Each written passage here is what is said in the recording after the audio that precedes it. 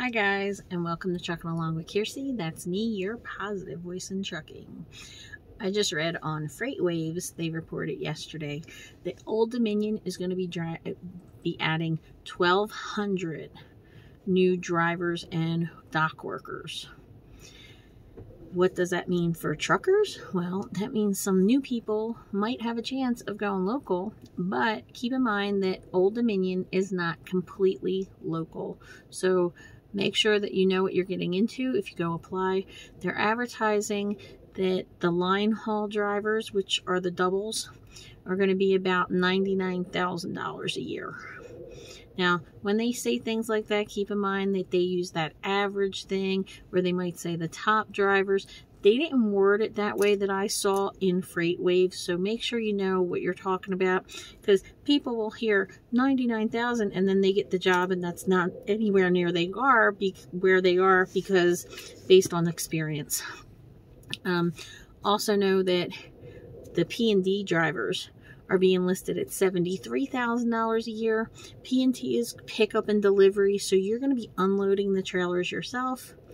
I'm too fat, old, and lazy to do that. I'm not doing it. Okay. Most likely, these are going to be jobs where you're off weekends and local, but Old Dominion does have something called bag drivers that could be doubles, and they travel around the country. So make sure you know what you're talking about. Ask a ton of questions to the recruiters. And also understand that what's in your area may not be available. This is going to be something that's dependent on where you live. You have to be close to a terminal. They may say you have to be, like, say, within 20 miles of a terminal or something like that. And also know that just because it's local, you're not getting banker's hours. So a lot of those jobs are often based on seniority. So the bottom person gets on the lousy route or the night shift or something like that. So just some things to keep in mind. The last I know, Old Dominion did have manuals. I had a friend that worked there, and they were buying new trucks and they were still buying manuals. So if you have a manual, like an automatic restriction on your license where you are not allowed to drive manuals, you may have to go to a CDL school and pay them a quick course to use their manual, teach you how to use it, and then test out if that's something you want to do.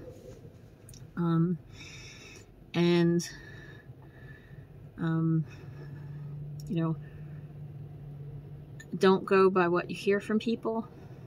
Always double check your information. Even well-meaning people on YouTube could give bad information, and I've always tried to either double check things or say, I'm not sure. There have been times that I've said things that were wrong and I took them down. I took the videos down and then I corrected myself. So, try to do the same thing when you're doing your research, and make sure that you take notes when you talk to recruiters. Make sure you get things in writing through emails and actually hear what they're saying, not just what you want to hear. That's something that people do a lot. But right now we are shut down in Wyoming. I just did a reaction video to some Indian food. Some people ask me for a reaction video and like a first time thing, and it's kind of like, that's kind of hard to come up with. So Indian food. I wanted to ask you guys, comment down below and let me know, how do you want me to handle going forward with trying to answer information with Prime, because I never really wanted this to be a recruiting channel or a Prime only channel, and I know a lot of you are not interested in Prime, which is fine, but a lot of you do want the Prime answers. So I might put up a poll to see how you want me to handle it. Do you want only live feeds to be like a Q&A on Prime? And then that way, okay, I'm doing videos about other things. But I would actually like to get to the point where I could get other drivers coming in on the live feeds, sort of like what I did with Bees Needs and Captain Banana and Dirty Broke and and I had Travis Kinley in there that night. I would like to get drivers from other companies to sit there and explain how things work at their company, how they wound up there, why they like their company, why they don't like certain companies that they might have been to, and that sort of thing, because I'm never going to put a company down because I've only ever worked at Prime. I can tell you what my friends have told me when they went to other places, but I really, really, really don't like, YouTubers or even other truckers that bash companies and really don't know anything about them. Because I hear a lot of people talk about Prime, about things that they really don't know what they're talking about. And it's like, just shut up, people. And I'm positive about that. I'm positive they should shut up when they don't know what they're talking about. So, let me know down below. Do you want me to do live only for like live Prime Q&A type of thing?